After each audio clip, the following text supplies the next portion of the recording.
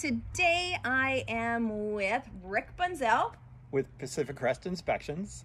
And we are going to talk about house inspections and why they're so important and what the main items are that we frequently see. Yep. If you're spending $500,000 or more buying a house, it absolutely makes sense not to waive the inspection. You have to know what you're buying, and that's probably one of the biggest investments that you're going to be making in your life. So you want to have that home inspection, and frequently that inspection will identify the big things. For example, today, if you have to replace a furnace, and a lot of people don't maintain their furnaces the way that they should, and now as winter approaches, it becomes more important. But to buy a new furnace today, you're going to spend easily between $4,000 and $6,000. Exactly. And that's a big deal. And as we all know, furnaces never fail on the warm days. They always fail when there's that cold snap. And so you want to know whether that furnace is in good working order and whether it has some life left to it. Yeah. And I always love that they write the date on filters. Yes. And how often do we see that filter that it still has a date of when that buyer or when that seller bought that 7 years ago. Yes. Same filter. Yes. We see that frequently. Yeah. The other thing that we see frequently is older water heaters. Yes. And water heaters are actually one of the top reasons people have water damage in their house. Many times when that water heater fails, it fails by leaking.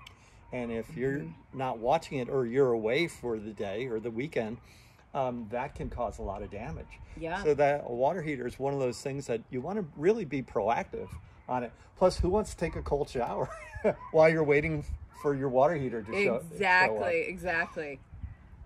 Other items that we find frequently are homeowner repairs. I mean, Home Depot has a tagline, their big marketing line, that you can do it. And a lot of people can, but there's also a lot of people that can't do it. And shouldn't.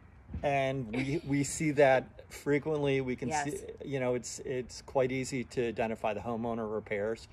And sometimes they do it and it's functional, but it's not safe. Yeah. And that's especially true with electrical things. People do electrical work and it kind of works, but when you step back and look at it, and you're going, that's just not safe. No. At all. Last but not least, especially this time of year, is your smoke alarms and your carbon monoxide detectors. Those things actually have a lifespan to them. And just because it's up on the wall and it chirps occasionally doesn't mean it's actually working. So replacing the smoke alarms after 10 years, carbon monoxide alarms are 5 to 7 years. Yeah. Those are things that they're safety items, and it's going to help protect you and your family. So those are important. And the carbon monoxide, we have to have those for certain type of financing. Yep. So those are one of those items. If you do not have one in your home, if it's a brand new home, and if it has, if it's all electrical, you still need it because it is part of our requirements for financing. So, as are having smoke alarms in bedrooms. Yes.